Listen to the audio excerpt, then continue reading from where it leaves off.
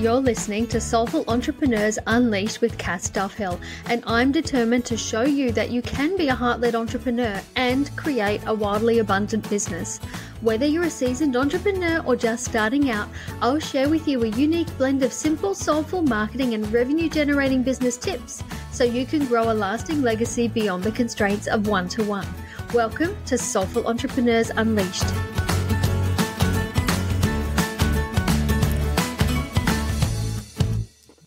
Hi everyone and welcome. This is Cass Duffhill. You're here for another episode of Soulful Marketing Unleashed. Thank you so much for joining me. On today's episode, I want to talk to you about the 3 fundamental building blocks that I have discovered over the years that create a successful business. These are the 3 pillars of everything that I do in my business. They are also the 3 pillars that I teach my clients in my one-to-one work and mentoring. And I think it's very important that as soulful business owners, you learn and understand what these are so you can start implementing these into your business as well.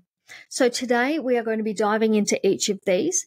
I'll be giving you some tips and ideas and some advice on how you can start implementing each of these right away in your business. So let's get into it. For me, I find there are 3 fundamental building blocks, 3 fundamental foundations to a business. And for me, these are mindset, marketing, and monetization. And those of you who have worked with me on a one-to-one basis know that these are the 3 areas that we cover in detail in every single business. So let's walk through each of those. Let's start with mindset. Mindset is a really important part of building a business in so many different ways. The first thing I'd like to say on this is that it really is okay to be a healer or a helper and to make an abundant income doing so. You are helping people, you are serving, and you are making an impact, you're making a difference. You are transforming people's lives. And that deserves to be remunerated. It deserves an income that aligns with your time, your skill, your value. So first up, let's shine a light on this one. It is okay as a healer or a helper to earn an abundant income. You are offering value. You are offering transformation. You are offering help and service to people who need it. So it is okay for you to make income from your business. And let's be honest, that is the whole point of running your business. If you are not making an income, then why are you doing it? The second element under mindset that I teach all of my one-to-one clients is how to think like a CEO. Coming from corporate, I came from big corporate brands like McDonald's, Vodafone, Toyota, and they have strategy nailed. They have strategy and marketing down pat. One thing that I brought from that corporate world that's been very influential as an entrepreneur is the ability to think like a CEO. Now, this means when we're looking at our business from a CEO perspective, we are taking a step back, we're taking emotion out of it, and we're looking at our business in a very rational way, and we're making strategic decisions. We're not continuing with offers or clients that don't serve us or don't add to the bottom line of the business. We are working in areas that we're passionate about, that light us up, and that are also profitable for the business. So when you are thinking like a CEO, you are able to make decisions for your business that are going to enable it to grow, that are going to enable it to scale. And that is how you can build a resilient business that lasts the test of time. The next element of mindset is to be able to embrace a growth mindset. This is something that a number of people in our realm need to work on a little bit. We have come through qualifications and training that teach us the epitome of our success is full books in a one-to-one model. That's all we're trained in. And frankly, we're not even trained well by the schools and colleges we come out from in terms of business. We know our modality, we know that inside out, but we're not taught how to create and grow a business. When we are taught that a one-to-one model and full books is the epitome of success, there is no room for growth there. You're not taught a growth mindset. You will forever have a glass ceiling that you cannot reach over because there are only so many hours in a day and only so many clients that you can see. To be able to grow and create the type of business and the impact that you want to make, you need to look at how you can grow this business. How can you scale it? How can you help more people with the time that you have? So being able to have a very expansive mindset is really important. And along with being, very expansive and having that growth mindset, you also need to be positive. You also need to be very focused, and you also need to be resilient. Growing a business, running a business as an entrepreneur is not easy. Let's not pretend that it is. There's ups and there's downs, and you need to be able to ride those waves successfully and be able to keep going through the tough times. So if you can be very positive and very focused, I often talk about it in terms of knowing where you want to be. You're aiming for that. You have goals, you have actions to follow, putting the blinkers on and just staying the course. You know where you're heading. One thing that entrepreneurs in our realm as healers and helpers and soulful, heart-centered people are really, really good at is dreaming. We have such big ideas and amazing dreams. We want to help so many people and we want these wildly successful businesses. But the one thing that lets us down is the ability to turn those dreams into goals, because it's the goals that actually make it happen for you. So you need to be able to turn your dreams into goals by creating action steps. So what's going to be involved in making each one of those amazing dreams that you have come true? Another element, and the final element of mindset, is the ability to visualize your success. Just as an athlete will visualize themselves running across the finish line and winning a race, as an entrepreneur, you need to be able to visualize the finish line as well. You need to be able to see where you want to go. You need to be able to aim for it and work towards it meticulously until you achieve it. So as far as mindset goes, I'd really like for you to consider all of these points that I've discussed.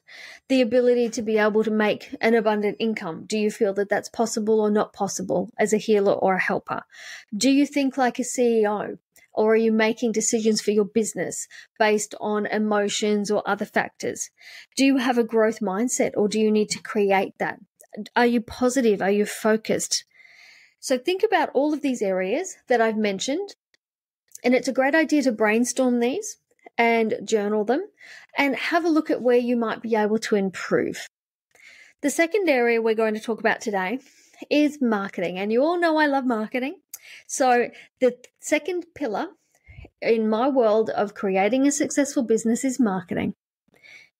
There's a few elements that are important in marketing. The first one is getting the right offers.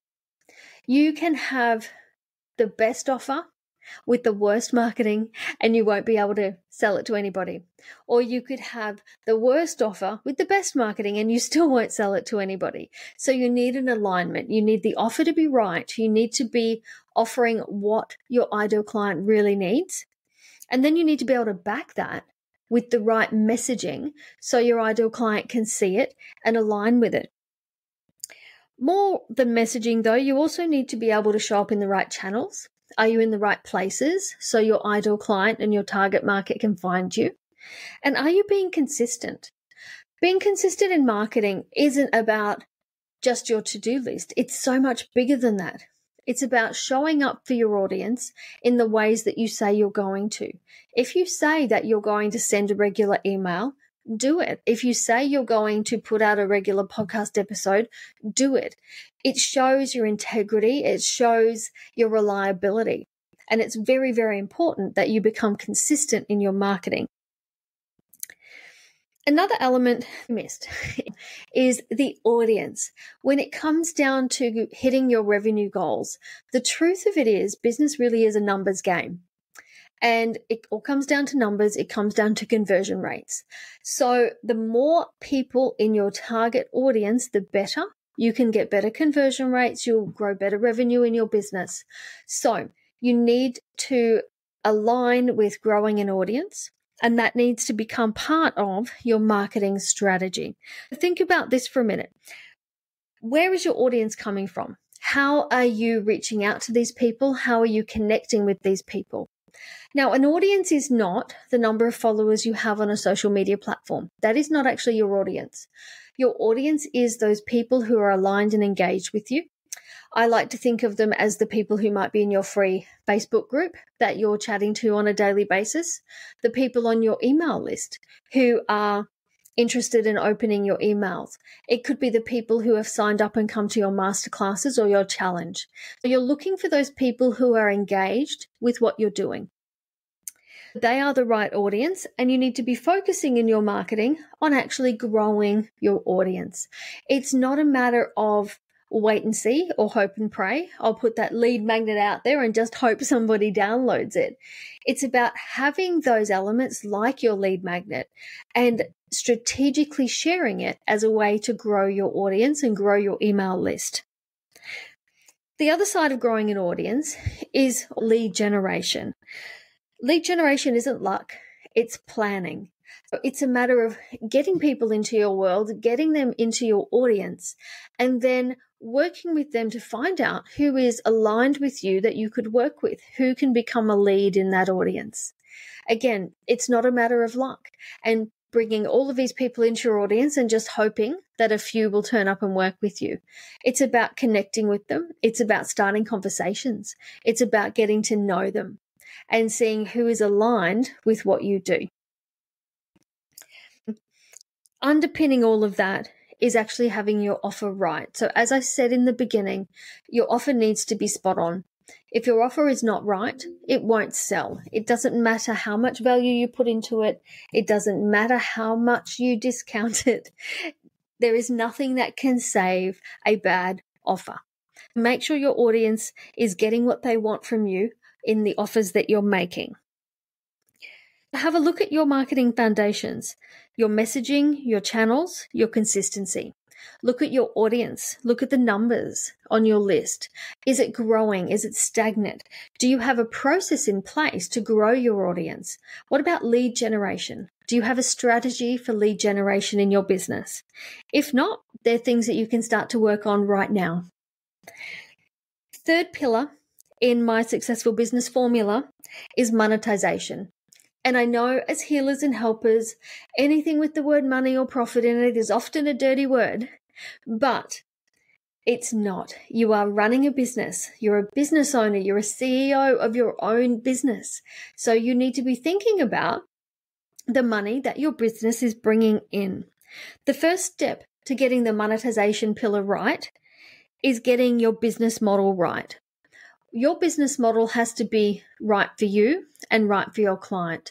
It needs to be right for your life and your responsibilities. The business model you have is not going to be the same as somebody else's in your niche, and that's perfectly fine because your needs and the needs of your clients are going to be unique. If you can be really clear about your revenue goals and how you want to achieve them, you can build this into your model and work out how you're going to hit those targets. I do think also it's important to diversify your revenue streams, okay? Don't put all your eggs in one basket. You've heard that before. It really is true. If you can have different revenue streams coming into your business, you might have one-to-one clients, you might offer programs, you might have packages. Perhaps you add DIY services, digital download products, passive or recurring revenue streams. There's a whole range of different things you could add to your business model that could bring revenue in to your business. The next element you need to look at in monetization is your pricing strategy. The prices that you offer, is it aligned with what you want to achieve? Does it align with your ideal client? Does it work for them? Does it represent value? It really needs to offer value to your clients to be able to be sold. If it doesn't represent value to them, they won't buy it. So having your pricing strategy right and aligned with your business model is really important. The next element of monetization is it scalable? Can the offers that you have in the business model that you run grow with you over time?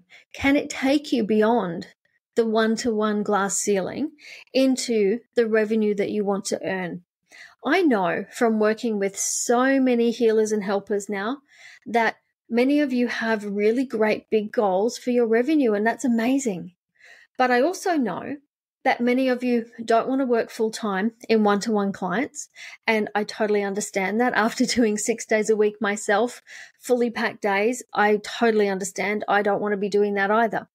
So in your weekday where you want to only work 2 or 3 days with your one-to-one clients, there is a revenue ceiling there that you are going to be capped at.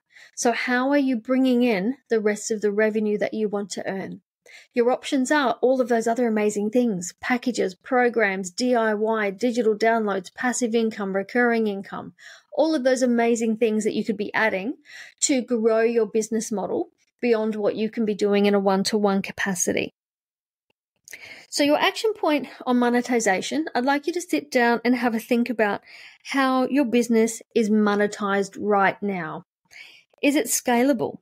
Can it reach the revenue targets that you actually want to reach? If not, what needs to change for you to be able to hit those targets? Now, I know today I've delved into some fairly deep context around mindset, marketing, and monetization, which for some of you might feel a little bit deep, but these really are the foundations of growing a successful business, and a successful business for a soulful entrepreneur. A business is a business. It doesn't matter that we come from a heart space. We still need to be making those revenue targets and making the income and the impact that we long to make. The only way that will happen for you is if you plan for it. And that's what this episode today has been all about. So you can start to put your thinking caps on and work out where there are gaps in your current business that you can start to fill with the knowledge I've just given you today. So I hope you've enjoyed today's episode. If this is something that is of interest to you, check out the show notes and for some more resources. I look forward to seeing you on the next episode of Soulful Marketing Unleashed. Thank you for being here. Thank you for listening to Soulful Entrepreneurs Unleashed. If you are ready to create soulful success in your business, grab my guide to soulful revenue creation and start creating your wildly abundant life. Thanks for being here, and I'll see you in the next episode.